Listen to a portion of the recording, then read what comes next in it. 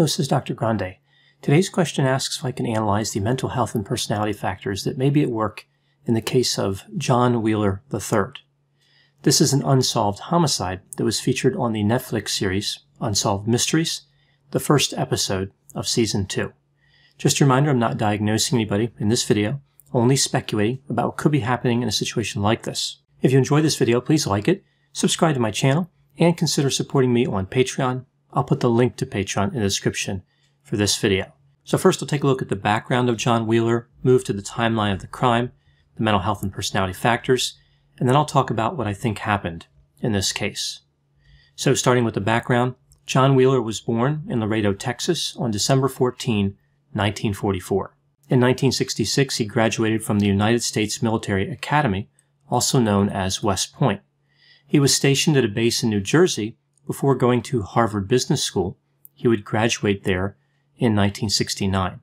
He had a number of positions, including working as a systems analyst for the Office of the Secretary of Defense and serving on the general staff at the Pentagon. In 1972, he attended Yale Law School and graduated in 1975. After this, he had a number of other positions, working as an attorney at a law firm, working for the Securities and Exchange Commission. He was a consultant for some time. He had a lot of positions with high-profile organizations. At the time of his death, he was working as a consultant.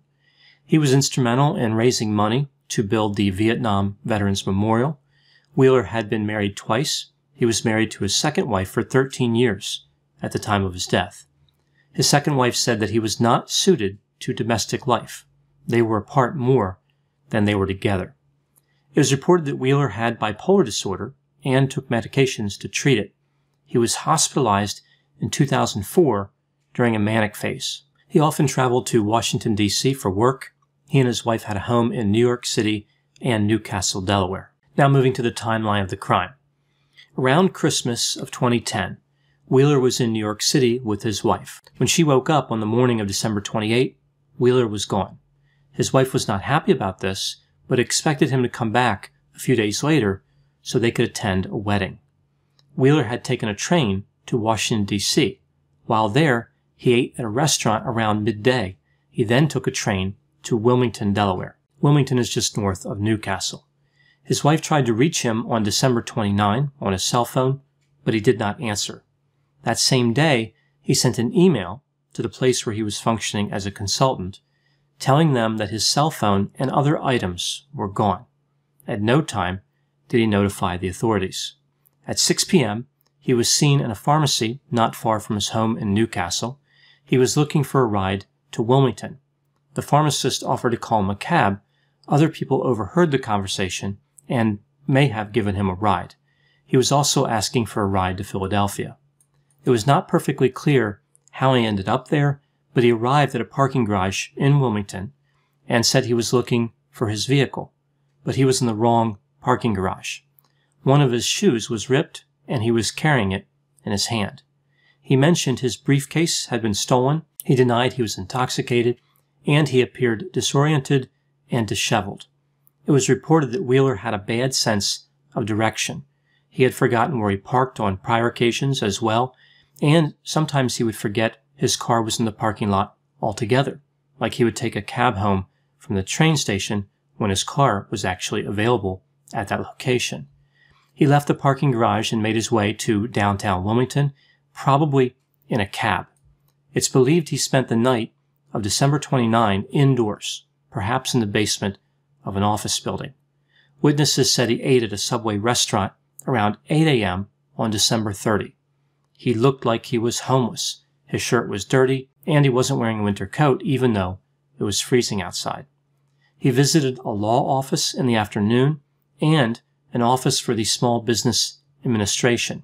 There, he asked an employee for a ride to Philadelphia, stating he was a fellow federal employee.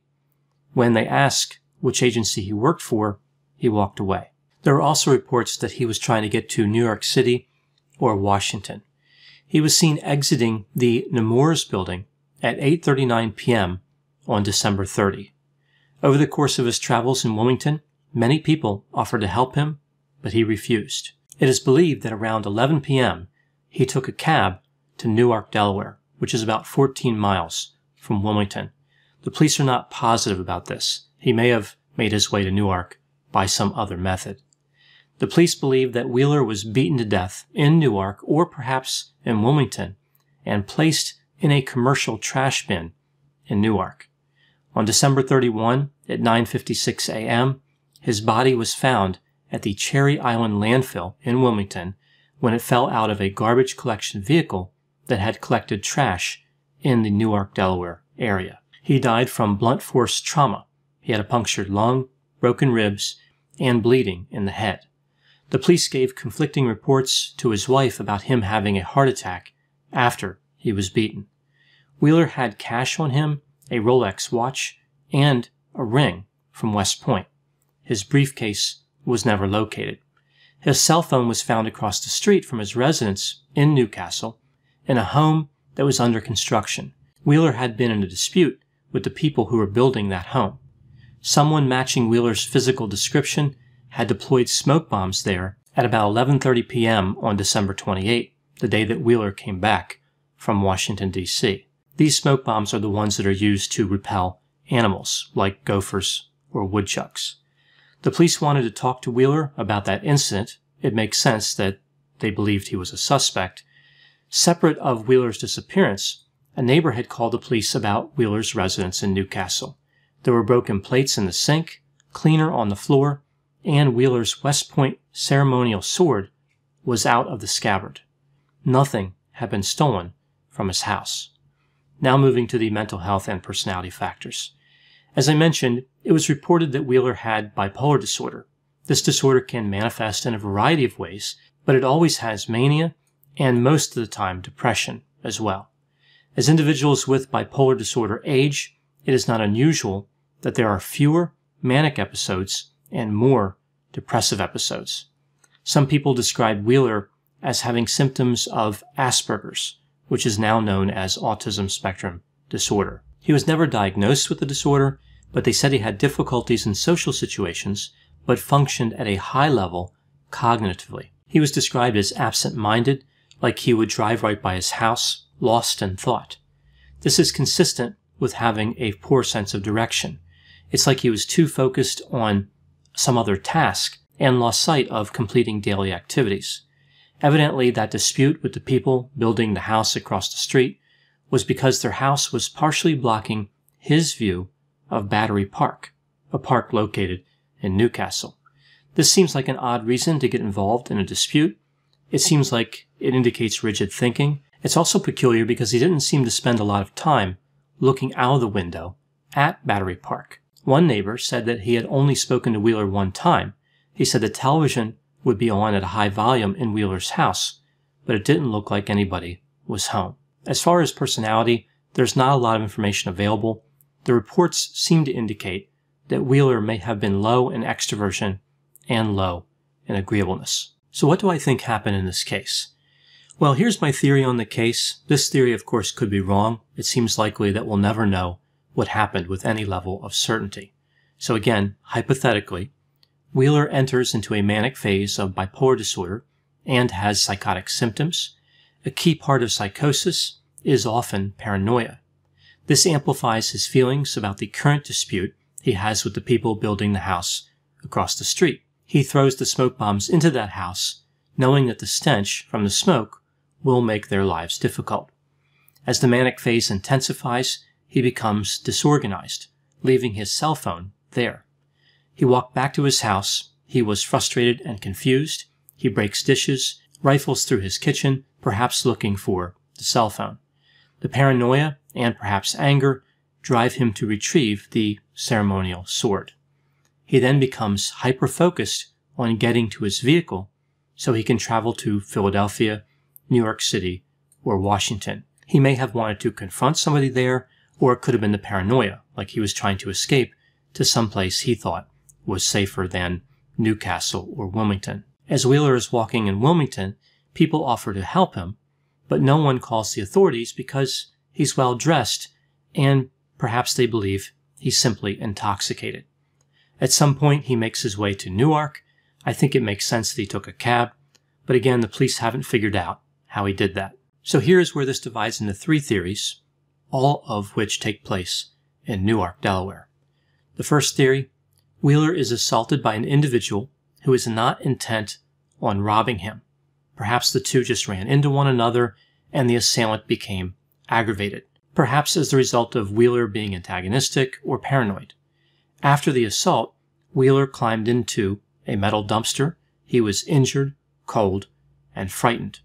He was killed as a result of being dropped out of the dumpster into the truck and being crushed by the compactor. The second theory, the individual who attacked him caused his death. This homicide was probably unintentional and not a robbery. Scared, the assailant throws Wheeler's body in a dumpster, not realizing they actually increased their chances of being caught by making more contact with the body and offering other opportunities to be spotted by witnesses or captured on camera. The assailant made no effort to put the body in any type of bag to decrease the chances of the body being found. This was not a professional assassin or something like that, but a local resident of Newark who had a chance encounter with Wheeler. The third theory, Wheeler, confused, agitated, and paranoid, became cold and climbed into the metal dumpster to get warm. He was killed as a result of being dropped in the truck and crushed. So which theory do I think is most likely? It's really hard to say without looking at the autopsy.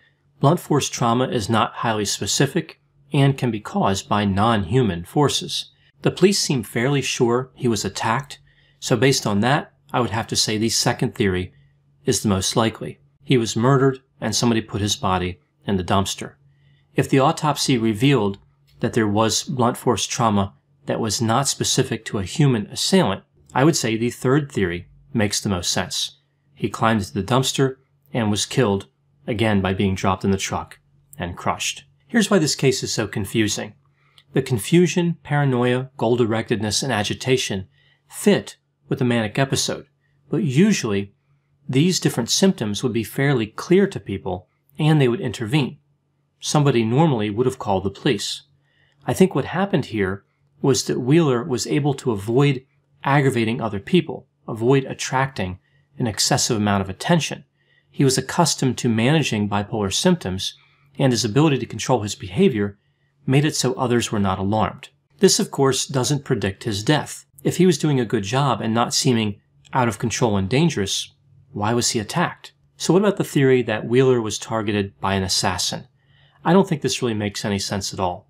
Everything he did put him more at risk. Wandering around Wilmington at night, not carrying any type of weapon, not accepting help, not calling the police. How likely is it that an assassin would just happen to target Wheeler when Wheeler was having pronounced mental health symptoms and wandering around Newark or Wilmington? This would have to be one lucky assassin.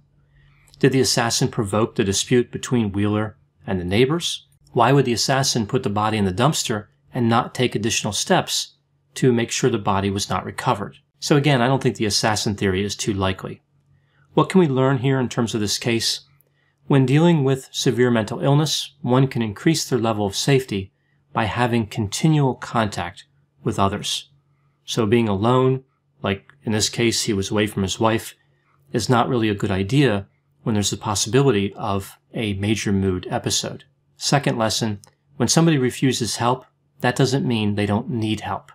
I think these two ideas often get confused. Those are my thoughts on the John Wheeler case. Please put any opinions and thoughts in the comment section. They always generate an interesting dialogue. As always, I hope you found my analysis of this topic to be interesting. Thanks for watching. So a side note with this case, I found this interesting because this case took place in Delaware. When my family first moved to Delaware, I lived in Newark for 18 years, then Newcastle, Delaware for 10 years, and I've lived back in Newark for almost 18 years after that.